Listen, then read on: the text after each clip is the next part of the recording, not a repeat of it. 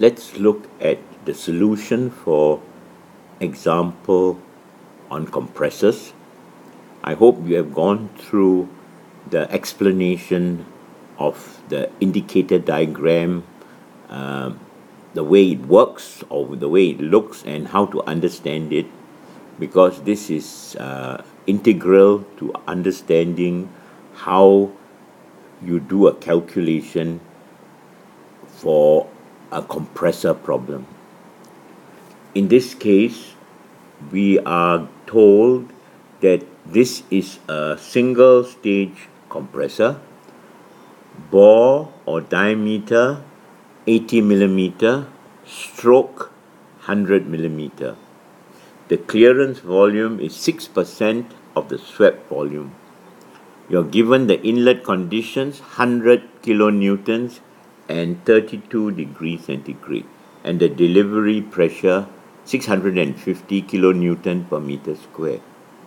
You're asked to draw the PV diagram, and you're told that the compression processes are polytropic with N equals 1.32.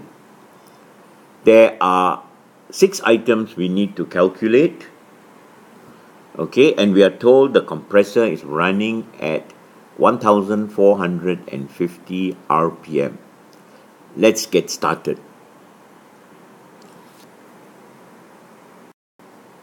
We now know how to understand the compressor diagram, the indicator diagram, and in this case, we are going to make use of it in the solution. The diameter of the compressor 80 millimeters, the stroke 100 millimeters. We can calculate the swept volume because it is the pi bore squared over 4 times the stroke, and we learn to work in millimeters. We learn to work in meters, which is for a beginner, it's safer to work in meters. And we get the swept volume of 5.027 times 10 to the power of minus 4 cubic meters. We also now get the clearance volume, which is 6% of the swept volume. We now use the pressures.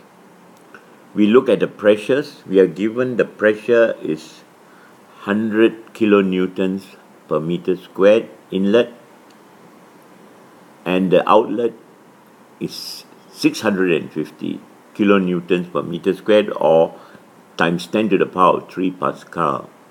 Now, it's important we use these two pressures to calculate VD. Now, what is VD? V subscript D. If you look carefully at your compressor diagram, we need to know the volume here. VD represents the distance on the graph between D and 0. And this is obtained by finding the initial pressure as 650 kilonewtons per meter squared, final pressure as 100 kilonewton per meter squared, and we know the index of compression for the polytropic compression. This allows us to now calculate VD. Reason? It's very critical that once we know VD, we can calculate the total distance the swept volume and the clearance volume makes, and from there, if we deduct VD, we can get the induced volume. So, if we now look at the formula, the polytropic rule, where VD is our final pressure, and we know the pressures P2 and P1 and the clearance volume, we get a value of VD as 1.245 times 10 to the power of minus 4 cubic meters. This allows us to calculate VA which is the swept volume plus the clearance volume. VA is equal to the swept volume plus the clearance volume. Remembering that VA is representing this volume from A to 0. We also then can calculate VA minus VD. Okay, VD here, VA here. Note that VA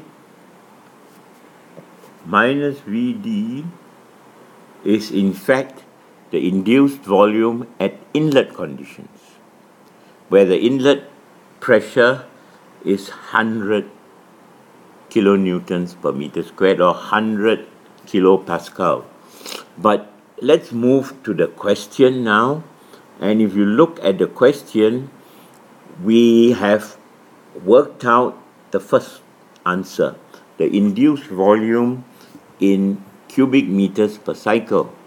But if you look at the second part, we need to work out the free air delivery in meter cube per second.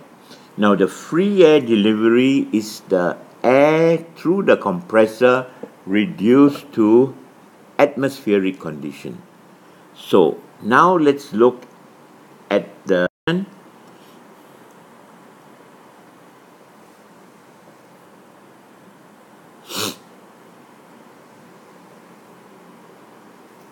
if you study carefully now, we are going to find the free air delivery.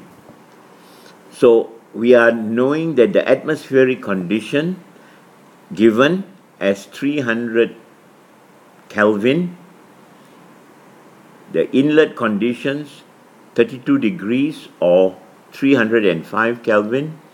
We are told atmospheric pressure 101.3 kilopascal, and we are told the compressor is running at 1450 RPM, which we have now reduced to 1450 divided by 60 to change to seconds. So our free air delivery expressed in meter cube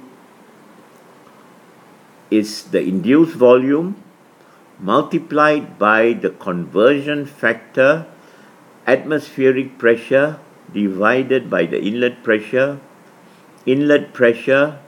divided by the atmospheric pressure, using the familiar P1 V1 over T1 equals P2 V2 over T2.